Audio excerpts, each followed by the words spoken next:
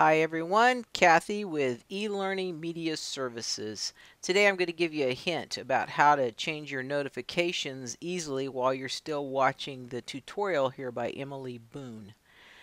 Now, most of you will have more than one browser on your laptop or computer. This is important for this hint.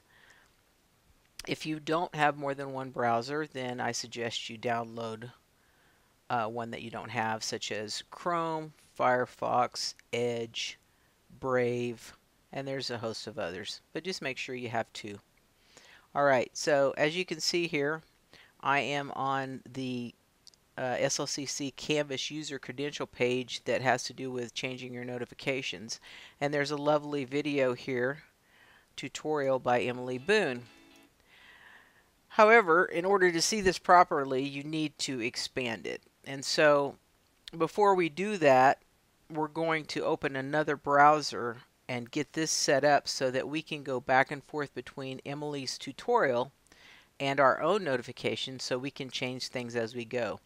So in this example, I am going to show you what it looks like in Edge, which is a Microsoft browser.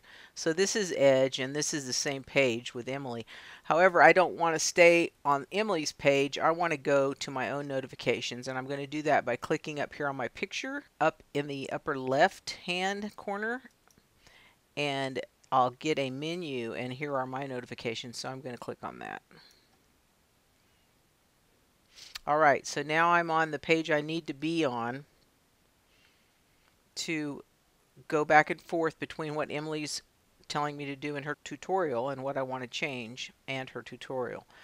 So this is the main hint that I want you to learn if you don't already know it. And if you're on a Windows machine and you hold down your Alt key and then click once on your Tab key, you will see a list of the applications and windows that you have open come up. So we know that Emily Boone's tutorial is in Chrome, so I will click, I'm still holding down the Alt key, I will click one more time on the Tab key, it goes to Chrome, and then I just let up on all the keys. So I'm back to Emily's. Now, this is because when you could use another tab up here, but the problem is Emily's video is too small this way. We want to enlarge it. So we click that button. And let's go back again and see how I did that in case you don't know how to do that. Right here by Vimeo, you see these little arrows pointing out. That means you can make it bigger. So you click that, and now you can watch Emily's video in the size that you can actually see what she's doing. And then you can use the Alt+Tab method that I just taught you to go back and forth between, in my case, it's Edge and Chrome. So I can go to Edge, and then I can go back to Chrome. So say we're going through this and she has told us how to change the email. I can pause. So let's actually get out of this for a sec. I can pause her video. Pause her video where I want to pause it. I can use Alt+Tab to get to my notifications, which are in Edge in my case here, my example. And I can go into the email and change my settings. So,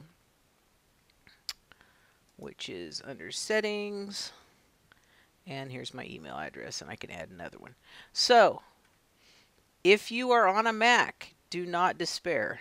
You can do the same thing on your Mac using Command+Tab. That's the command button in Tab. It does the exact same thing.